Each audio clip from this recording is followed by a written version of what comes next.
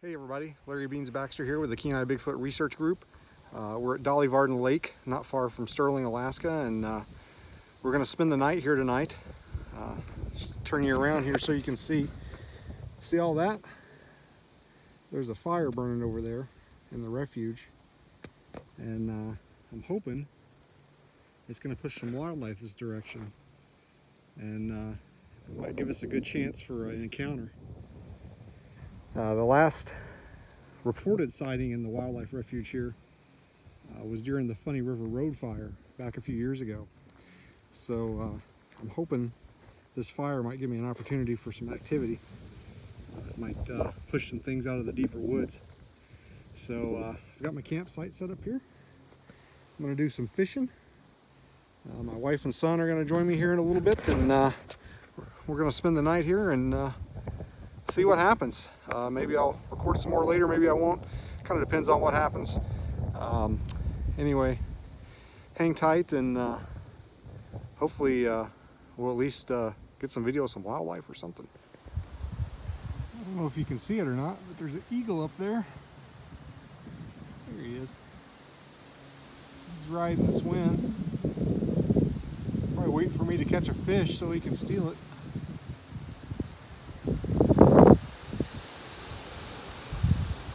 I haven't had any luck fishing. There's some loons over there. Every now and then I've heard them call. That's pretty cool. But so far, no fish.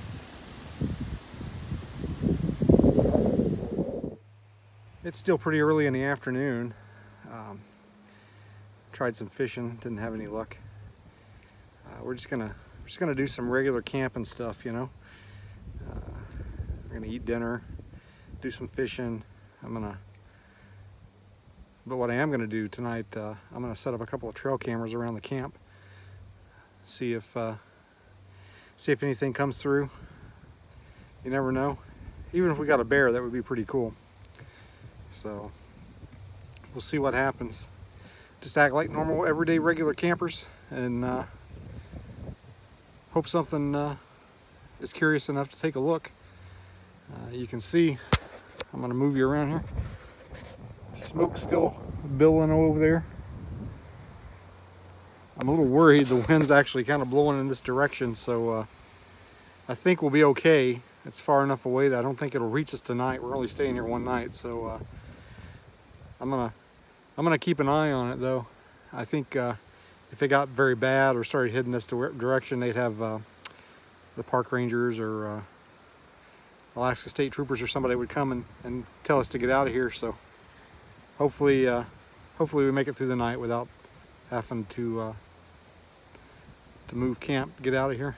But anyway, I'm gonna hang around here for a little bit longer and do some more fishing. And when my wife and son get here, we're gonna eat and fish some more.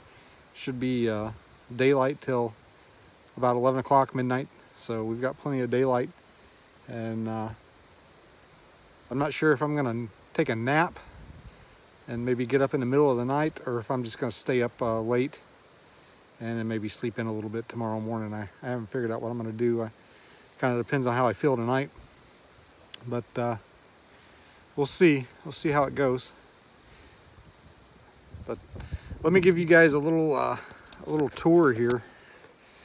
This is the Dolly Varden campground. There's a couple of spaces here, space over there, and this makes a big loop. But this is one of the best sites, the one that I have here, just because it's really close to the water. The campsite is adjacent to the water, basically, and I really like how close the other side of the lake is over there. I'm going to sit here in my camp chair tonight, and I'm going to use my thermal camera over there, see if I can see anything peeking at us. Like I said, best case scenario, I see a Bigfoot. Worst case scenario, I have a good time camping. So I think it'll work out no matter what. All right, so it's a little after 6 p.m. and just been fishing and enjoying the view. Some people showed up with some young kids. They made a lot of noise. That got my hopes up a little bit. I was hoping that that might solicit some activity, but so far nothing. I was down there fishing just a few minutes ago, and I just got this feeling like somebody was watching me or something, and I couldn't shake it, so I turned around and there was a squirrel standing in the middle of my camp looking at me. And he ran off. I didn't get a chance to get a picture of him, but I'm disappointed it was just a squirrel, but at the same time I'm glad my sixth sense is still working even on something as small as a squirrel. So my family should be showing up here in just a little bit. They're gonna bring us some food, and we're gonna have some dinner, and they're gonna fish some, and they're bringing the dogs too, so that's gonna be interesting. They're gonna stay in the tent with us. Of course, they're not gonna be left out for the bears. So I'll update as we progress, and if things happen, and we'll go from there. Maybe somebody will catch a fish. But I've been fishing off and on since about 2 o'clock, and I haven't even got a nibble. So either I'm doing it wrong or there's no fish here. I'm not sure which. All right, so it's about midnight, and we still got a little bit of daylight left here. It's going to get a little bit darker, but here in a little bit the sun's going to start coming back up. So my family got here, we had some dinner, and now we're fleering this far shore over here. Haven't had any luck so far, although we did see a mischievous squirrel in our camp. But no luck on the fleer. Nothing but loons and birds as far as audio goes. So we're going to stay up a little bit longer and listen and keep an eye out on the fleer.